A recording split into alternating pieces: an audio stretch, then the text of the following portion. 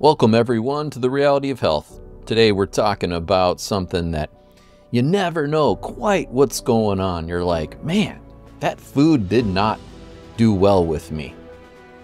Or, man, did I get like food poisoning or something? Well, it might not be food poisoning. You might ask yourself, why is it always when I eat that food, it just doesn't agree with me? Or, you know, every time I eat these types of foods, like a whole group, I have to go to the bathroom a lot. Or I break out in acne or psoriasis or headaches or any number of things. You know, it could be an emulsifier in food. What the heck is that, Eric? Oh, we're going to get into it. This causes so many problems for people. And one of the main things that you're going to find this in is fake milk. You know, all that oat milk and almond milk and all that garbage. It's not real food. And in order to make that stuff work, they need emulsifiers. Here we go. Here's a list of the emulsifiers. Now, this is gutsygirl.com. She's fantastic, great website, tons of information. Here's a good list. I'm not going to go through all of these in this episode. I'm just going to show you just a couple. Some of these you've seen quite a lot, but this carboxymethylcellulose, yeah, that's a really bad one.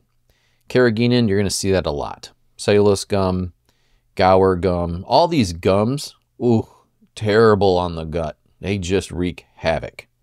Lecithin, you're going to see a lot. Eric, I thought lecithin comes from soy and sunflower and egg, and it's good for us, right?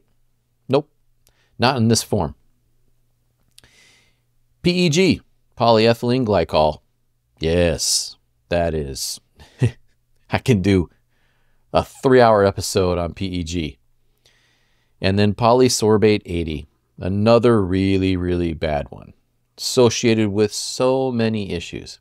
Now, we're not going to get into every single one of them here. I'm just going to give you a good primer on emulsifiers and what you need to watch out for if you're going to buy food that's pre-made. Okay? Let's go through this. Here's a quick list, just another quick list for you, but I wanted you to see this, how some of these come from natural sources like the lecithin we just talked about, but then you get into things that are synthetic. So these are made in laboratories. It's not like the lab you're thinking of, but they're man-made. They're like highly processed chemicals in a very clean facility, but they mass produce them in order to make something that is relatively natural for the most part, but has some major problems. And then, of course, there's some other ones that are natural.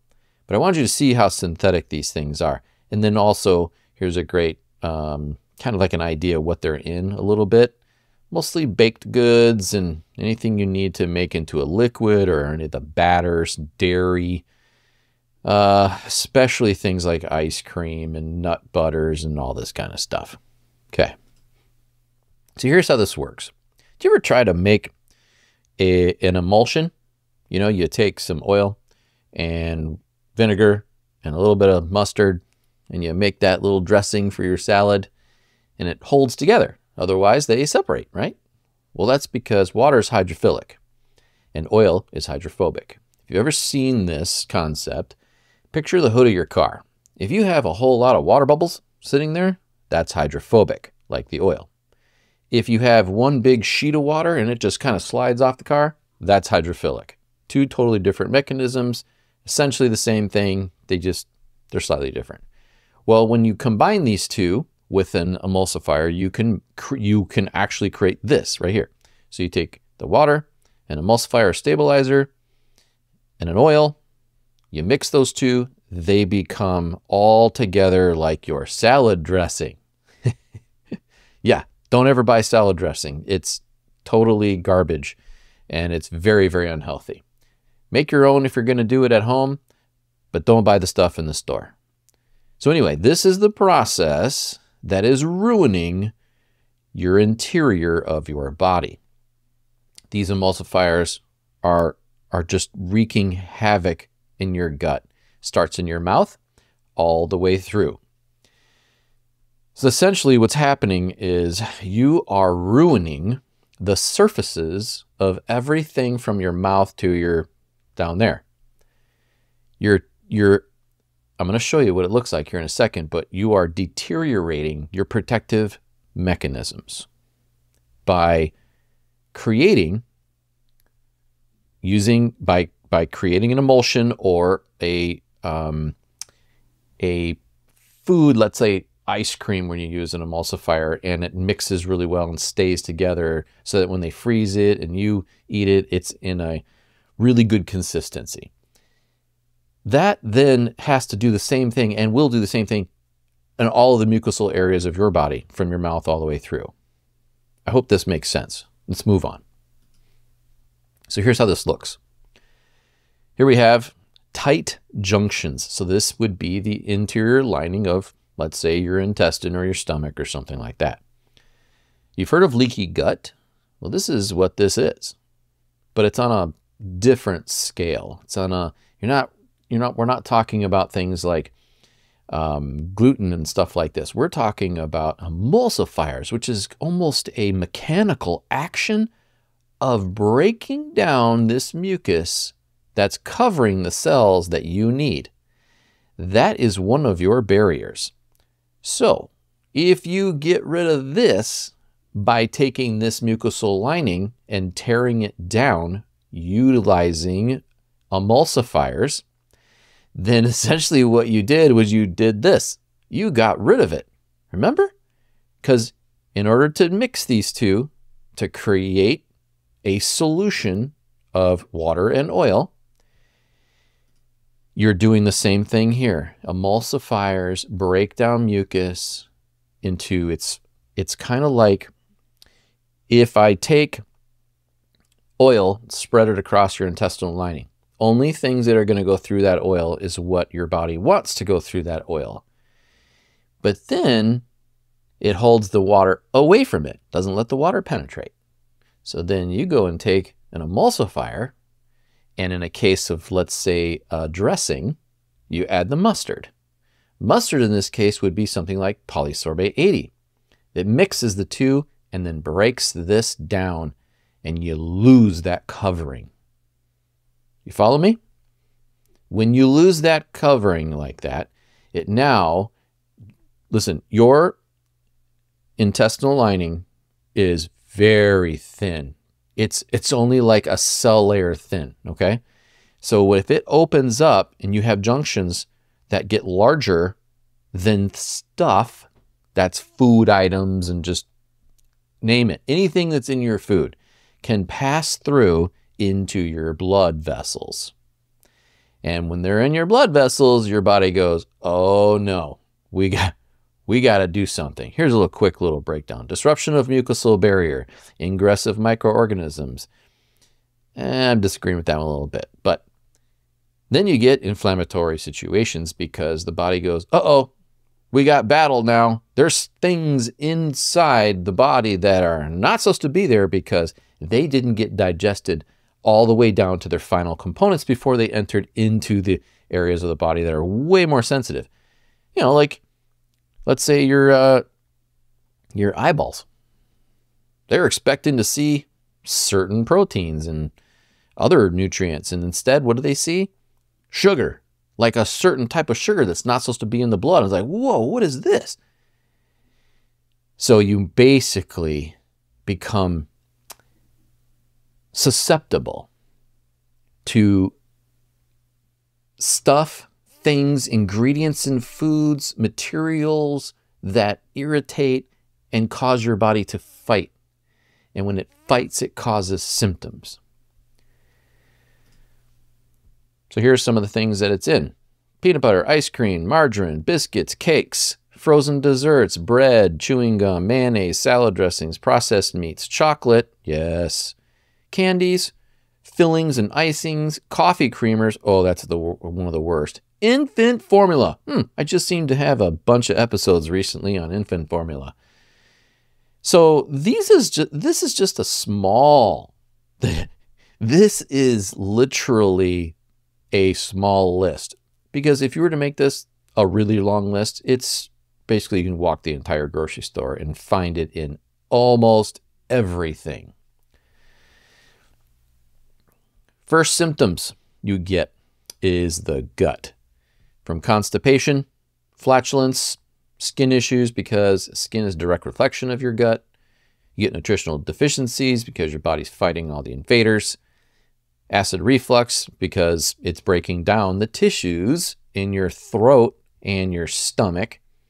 Bloating and gas because your microbiome is completely freaked out because you're basically, they're one of their symbiotic, let's call it, barriers that they utilize as well is this mucosal lining. Get rid of the mucosal lining and they're like, well, wait a minute, I want to stick to something. I need to be in that mucosal lining. And when you get rid of it, you lose your probiotics. You lose your biome, then you're in trouble and you can get things like that. But more importantly, you can get pain in the abdomen and diarrhea. What would also be diarrhea in a sense that it becomes a real issue? That would be Crohn's disease and those types. Those people need to get off of anything that has emulsifiers in it. You are ruining the lining of your gut. That's why it has no integrity. And then we know that the gut is completely connected to your brain and your mental health. So you can have poor mental health. The other one that it affects is your cardiovascular system. What? Eric, why would emulsifiers in my food like polysorbate 80 or some of these affect my heart? Oh, there are studies showing this now.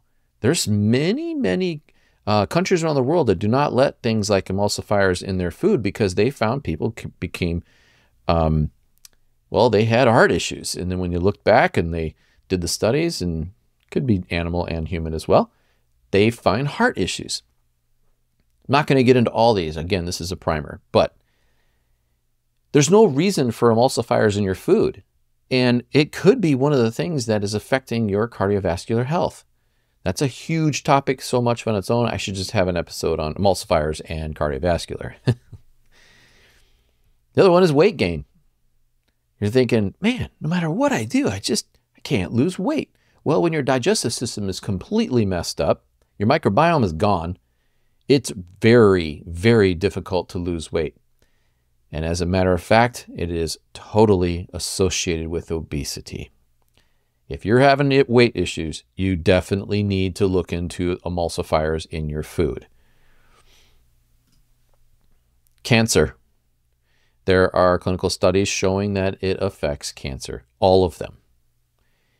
This would be, we'll have a cancer episode in the future. I'm not going to get too far into it right now, but essentially, your body utilizes tumors and collection sites for toxins and dead tissue.